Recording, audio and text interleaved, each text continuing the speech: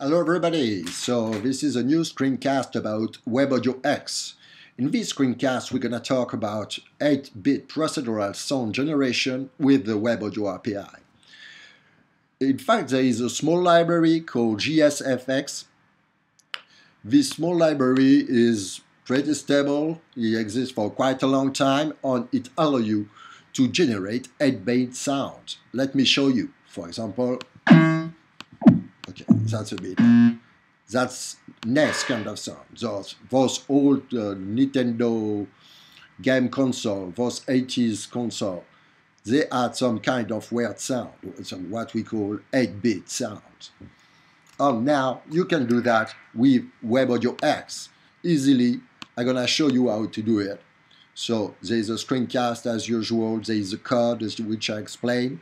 There's this wonderful demo, you go here. And it do 8-bit sounds. Well, that's a style, right? You have to like it. But it's quite fun, you see? I don't know, you can play beatbox or something. I hope you have fun. That's yet another post about WebAudioX. More will come next week about analyzing sound and see what we can do depending on the content of the sound. See ya, people. Have fun.